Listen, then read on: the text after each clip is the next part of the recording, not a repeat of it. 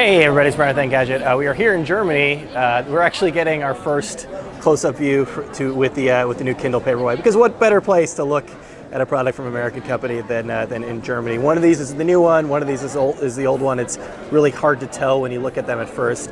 I will show you a clear difference between the two, however. This is the new one. It's got the big Amazon logo on the back. They've traded that in for the old Kindle one, so I'm going to drop this one down here.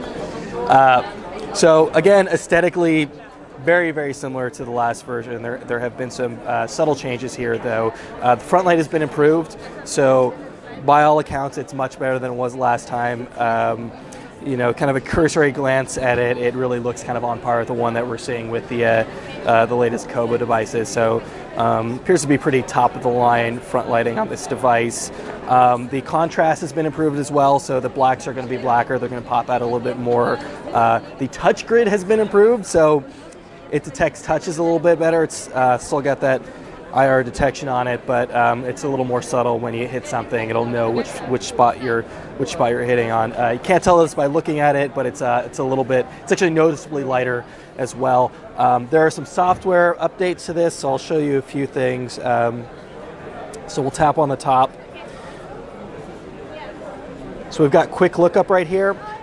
You get it's basically this little thumbnail that you get in the middle, so you don't lose the spot that you're looking at. You can just kind of scroll through the book really quickly if you want to look at something you were looking at before. You can also drag this. This will show you, so you can go anywhere you want to in the book without leaving the spot you're currently on. Give this a little tap. So as per usual, I mean, we're in Germany, it's in German, but as per usual, the dictionary comes up. They've added Wikipedia on here. It's searching it right. We don't have great connectivity in here, but you will get definitions from Wikipedia, which adds a little context when you're looking at people, things like that. You're not seeing it on this device, but the device that you buy in the States, you're going to get X-ray, so you'll get even more contextual information. There is also, I don't know German well, so I'm just going to kind of do a gamble, but I think it's this one. Let's see if this takes me to where I want to go. It did not. Okay. We'll try this one more time. Yeah, no. There's a new edition called Vocabulary Builder. So you click on the text, it's all going to go into this area right here. So you basically get these little flashcards. So if you want to learn some new words, this is a quick way to do it.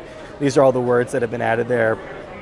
And once you learn them, you can make the flashcard go away. So this is available for pre-order now. It's $119. This is the new Kindle Paperwhite. A lot of ways similar to the old Kindle Paperwhite, but if you don't own one yet, this is still one of the best e-readers on the market.